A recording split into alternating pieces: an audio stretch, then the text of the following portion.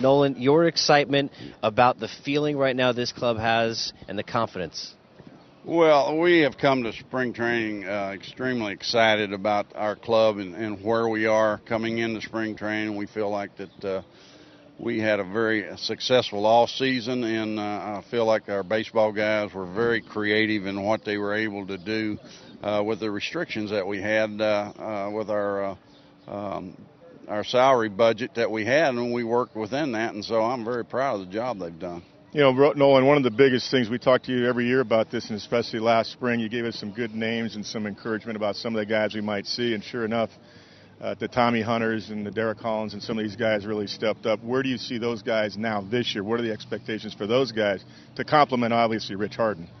Well, the way I look at it is that with the experience they got, I'd like to think they grow and develop off of that. And we look at Tommy Hunter as obviously one of our starters, and Holland, he's competing for one of the starting positions, and being left-handed, he would fit in our bullpen if we felt like that's where he could serve us best. So those are good problems to have that we, for the first time in this organization, probably ever, we have 8 people vying for 5 starting spots, and 2 or 3 of them are already taken, and so the competition is going to be keen, and the strength of that is that those guys that don't make it will be in AAA, and as we well know, Kevin, that you have to have reliable people that you can go to when somebody goes down, and you're not going to get by with 5 starters. And so we feel like this is the first time we've had strength and some experience, and so if they don't go to AAA, they'll be the long guys in the bullpen, and so we feel real good about that. You know, Nolan, now that you've been here, I think on your 3rd year, is that correct? That's correct. Third year, and we know what the philosophy is, which you know I agree with. We go way back, and I come from that school as well, where starters should be stretched out.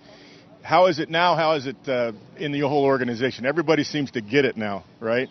Well, or do they? No, I think that with bringing Mike Maddox over last year, and Mike and I being pretty much on the same page about that, and giving guys as much work as we can get them, and then Jose Vasquez with the conditioning side of it, we're all on the same page that way, and so that's our philosophy, and we've stressed that throughout the entire organization. The organization understands us, everybody's on board with it, and so what we're seeing now is that we're throwing more all the way down to the A-ballers with live BP, long toss, different things, so these guys realize that they can throw more than they've been accustomed to, and they're not going to hurt themselves. We're going to make sure and get them ready physically to do what we asked them to do on the mound, and so they've bought into it, and now they believe they can do it.